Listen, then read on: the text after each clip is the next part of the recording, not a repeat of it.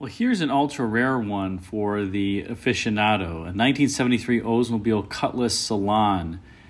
Oldsmobile in 1973 had the Cutlass S, which was the base model. They had the Supreme and they had the Salon, which is definitely a very unique car, and it was supposed to be in the European tradition of automobiles, as Oldsmobile would say. Notice it's got the body-colored wheel covers, which came with the Cutlass Salon. These cars also came with a very unique interior, overstuffed, we'll call it corduroy-style velour upholstery. And Olds advertised this as a vehicle that was really made for four people because it had a center console in the front. And I think they were trying to get it into the spirit of the 2+2 style vehicles that many European companies were offering at the time. And further to that point, Car and Driver in its August 1973 issue tested one of these Cutlass Salons versus a Mercedes 450 SE and found the Olds actually out-handled it on the skid pad. But obviously the Mercedes with independent rear suspension could handle taking corners with bumps better than this particular Cutlass, given its live axle suspension. You can see here, as I just pointed to, the grille dips below the bumper. This styling was all new for 1973, and the Cutlass Salon had a unique front piece, different from the Cutlass S, and quite handsome. Olds had this twin port theme, interestingly. Pontiac had a twin port grille starting with the 1959 model year, but somewhere along the way, Olds also kind of picked it up and had it become a trademark styling theme for them. Overall, this car really helped the Cutlass brand become the #1 best-selling car of the 70s. You can see here the cushy velour interior seats and center console. These were individually reclining as well, which was rare for the time. Most American cars just had fixed back seats. The dash is kind of pedestrian. Olds said that it was similar to European sports cars. The back seat doesn't have a center armrest, but it does have the similar corduroy fabric on it. And this was also what GM called a colonnade car, which means that pillar in the middle resembles an architectural colonnade style. These came out, as I said, in 1973, and General Motors was really pushing this colonnade styling in anticipation of future rollover standards, where they thought that hardtops weren't going to be able to meet that, nor were convertibles, hence the quote-unquote last convertible, the 1976 Eldorado. Here you can see this international series of flags under the Oldsmobile logo that the Salon bore, and that later became a trademark of the International Series vehicles that Oldsmobile offered for a number of years. This was the early adoption of those flags underneath the nameplate. Overall, quite a handsome vehicle. I love the skeg line behind the front wheel as well as in front of the rear wheel that became kind of an Olds trademark for some time. The Cutlass Salon came standard with a 350 cubic inch engine, 4-barrel carburetor. So actually you got a 4-barrel, which was true even of the Cutlass S. So Olds was thinking a little bit about performance.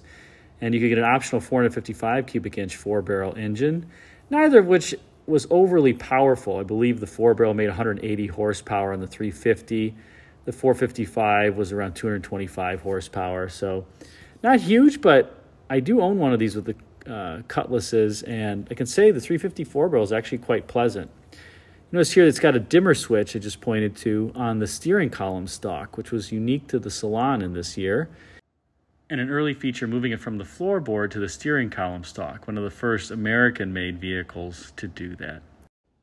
Hope you enjoyed the video on this Olds Cutlass Salon. Let's take a look at a dealer training guide from 1973 about the vehicle. Oldsmobile offers you a new 4-door Cutlass sedan with all the style, all the performance you'd expect from a car named Cutlass. New in 1973, this special Cutlass Salon option. On first sight, you might think it was a new European touring car. Take a look inside. Rub your hand over the ribbed velour upholstery. There's plenty of room in the back for 2, even 3 people. Get inside. Adjust the reclining seat.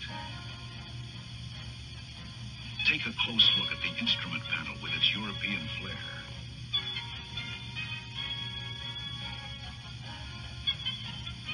Salon comfort makes you want to relax. The rocket engine makes you want to get up and go. And the suspension lets you do both. This is an automobile for the man who wants a driving experience in the tradition of the finest European road cars, but at a fraction of the price. This is Cutlass 1973. Each car with a special character of its own. Each with its own distinctive profile. Each with its own window treatment. Each with a name you'll be proud to drive. Cutlass from Oldsmobile.